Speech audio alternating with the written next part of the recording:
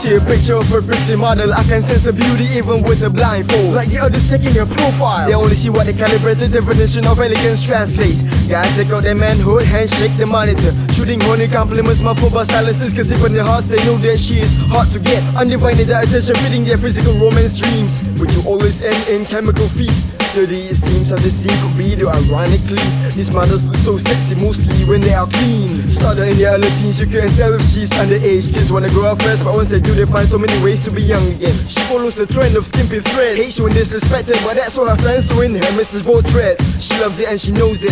80% of them when they have the body that she's showing, put on display their hot and flat belly, shave up to the hip to satisfy their leggy fetish, making other hard heels enthusiasts jealous. Tell us your killers within your insecurity, become a sensitive in recent videos.